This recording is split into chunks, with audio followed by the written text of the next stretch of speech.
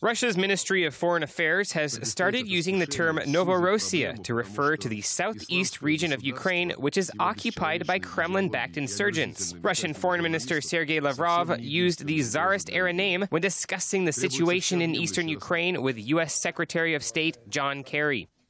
Lavrov said that the Ukrainian authorities should open dialogue with the leaders of so-called Novorossiya. In a jab at the Kremlin, Ukraine's foreign ministry responded in a tweet that Novorossiya is a city in Far East Russia, dismissing the Kremlin's attempt to revive the long-abandoned name of present-day southern Ukraine. Novorossiya is a term which was used during the 18th and 19th centuries to refer to part of the Russian Empire near the Black Sea.